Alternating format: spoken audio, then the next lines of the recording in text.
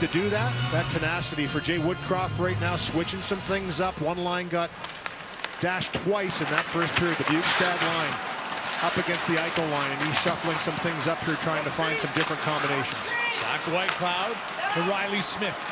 Passing at the blue line. Some room for Whitecloud to move up. He shoots, and he scores! Whitecloud goes top shelf to give the Golden Knights a 2-goal lead. And what a shot for Whitecloud. He walks in, picks that short side up over top of the glove of Stuart Skinner.